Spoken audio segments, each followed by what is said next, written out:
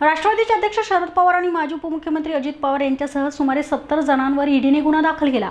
याच्या निषेधार्थ राष्ट्रवादी काँग्रेस पक्षाने महाराष्ट्र बंदची हाक दिली आहे। या बंदला पिंपरी चिंचवड शहरात संमिश्र प्रतिसाद मिळाला आहे। पिंपरी चिंचवड शहरातील पिंपरी कॅम्प प्राधिकरण, पिंपळे सौदागर, सांगवी, नेहरू नगर, भोसरी, संत तुकाराम नगर आदी भागात स्थानिक कार्यकर्त्यांनी नेत्यांनी परिसरात फिरून व्यापाऱ्यांना दुपारी 2 वाजेपर्यंत दुकाने बंद ठेवण्याचे आवाहन केले होते।